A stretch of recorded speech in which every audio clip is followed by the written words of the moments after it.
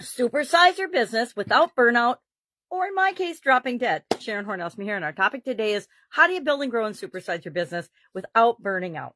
Did a bunch of research, and I looked at and I thought about my decades of experience with different businesses, including my own, and realized I don't really need to research this one because I've got a lot of personal experience with it. In 2010, I was running a couple of businesses, starting up a few new businesses, and battling the city of one of those businesses for the livelihood of our business. They had decided that our business, among all the similar businesses, was the one that was the problem in the entire community, therefore needed to be shut down. And as you can imagine, that was a little stressful. Had to go to court and all kinds of things. And I don't know about you, but if you've ever been to court and been suing a municipality, it can be a little bit stressful. So that, combined with everything else that was going on in my life and the fact that I was not taking care of myself in all areas and aspects of my life back then, I knew better, but I wasn't doing it necessarily. I had a sudden cardiac arrest and actually dropped dead for a couple of weeks while they froze me and got my heart back into shape and cycled my blood through freezers and all kinds of crazy stuff I don't know about because I was in a coma. Anyway, when I came out of that event and had an internal cardiac device, an ICD installed, realized and did some research, and because I always, if I don't know something or can't figure out what happened, I look into it, that if you don't make massive lifestyle changes within 3 to 6 years of an event like that, you're usually not here anymore on planet Earth. And I decided that was not an option for me. And so I started making massive changes in my life, my work, everything.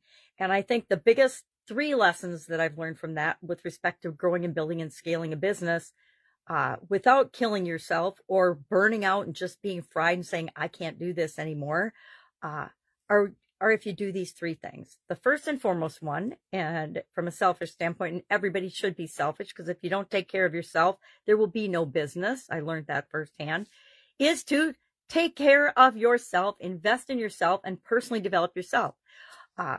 Secondly, we want to create a business our way, a business that supports the lifestyle that we want to create and the life we want to live. We don't want to create a business we want to create a business to help people and solve problems and make the world a better place, but not just for that. We have to do it in a way that builds on our strengths and that offers the world an example of how to create an awesome business. There's lots of awesome businesses out there that are super duper successful, that are based on core values that are important to the founders.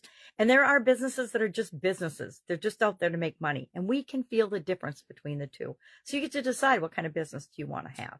I will say the businesses that you're just in it for the money, because I've been in some of those, are harder to run because you lose energy, you lose passion, you lose drive, you lose a desire to even create them because you don't feel 100% vested and passionate about what it is that you're creating in the world. And then finally, the other thing that I really, really learned was that you have to let go of things that you can't control. Control what you can, let go of the things you can't control.